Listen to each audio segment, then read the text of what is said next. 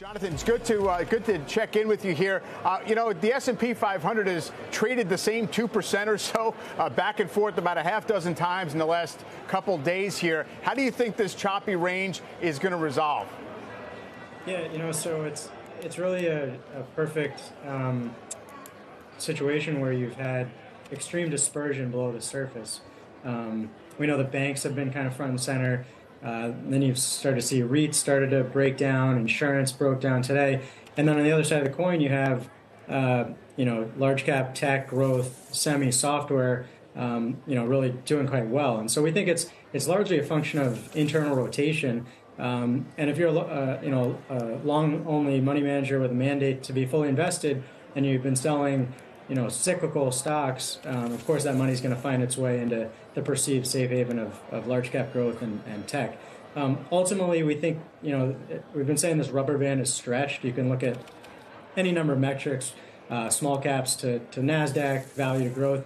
We're pushing decade extremes in some of those ratios. And so, the question is, does it resolve by banks and small caps rallying or by tech and growth pulling back? And we think it's the latter. Typically, that's how it resolves. Breadth continues to narrow, which is what we've seen, and ultimately the lone holdouts finally succumb to the downside. So we think we're closer to that point, and ultimately that brings the S&P lower from here.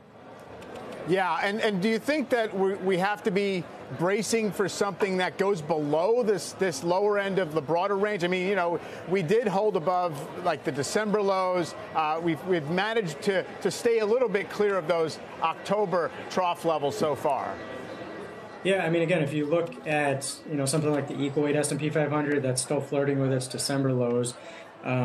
So we do think for the cap weight S&P 500, ultimately the October lows are probably broken. Again, there's just continued deterioration below the surface. Also today, take a look at the airlines and railroads breaking down. Railroads are back to their October lows. Airlines pretty ugly today. So all of this deterioration suggests to us that once you finally get once you get the internal rotations done and technology finally gets pulls back, that's what's going to ultimately drive the S&P lower.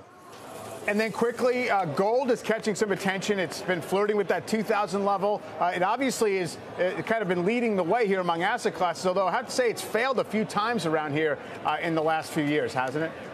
Yeah, it has. And so if you've been waiting for that breakout, it's been a bit frustrating. But we think now it's kind of setting up as the perfect storm here for gold because you have a moderating dollar, and the dollar is falling as expectations of rate cuts come into play, right? So you have a falling dollar, which is bullish for gold. You have falling real rates as the economic slowdown picks up steam. So those are two pretty bullish ingredients for gold. Plus you have some some macro uncertainty, right? So we think that's constructive. If you look at gold in other currency terms, it's already broken out to multi-year or all-time highs. And so we do expect gold to finally break out above 2,000. And if and when that finally occurs, that's when we think you're going to get finally some outperformance in stuff like the gold miners and silver, which have been lagging during this gold move. All right, worth watching. Jonathan, thanks very much.